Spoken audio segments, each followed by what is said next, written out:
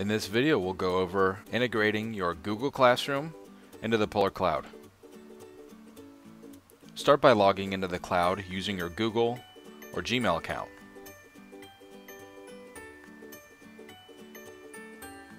From there, select the menu in the top left and choose Groups. Create a new group from scratch by clicking the plus button.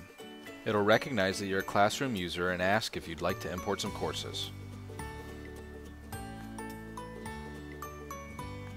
From here, you'll see all of your available courses to import.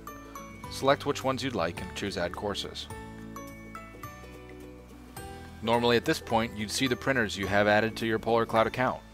This test account doesn't have any, but yours would be shown in the blank below. From here, you'll see that your Groups tab is populated with the new Google Classroom.